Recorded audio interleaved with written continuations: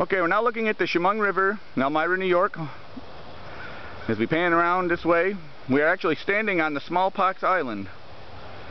Looking down farther would have been the smallpox hospital where those stone water tanks are. I believe that's what they are. Something to do with the Elmira water supply.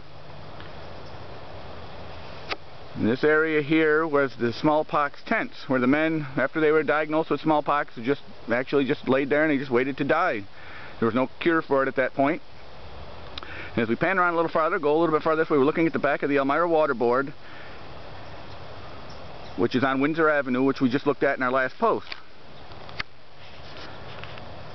All of what we were seeing here, there were barracks, there were tents, there was mess halls, and there was Foster's Pond was right along that tree line right there. On the other side of that is Foster's Pond, and we're going to look at that and a few more a little bit later on in a few posts. But we're going to do a couple more posts here on Smallpox Island.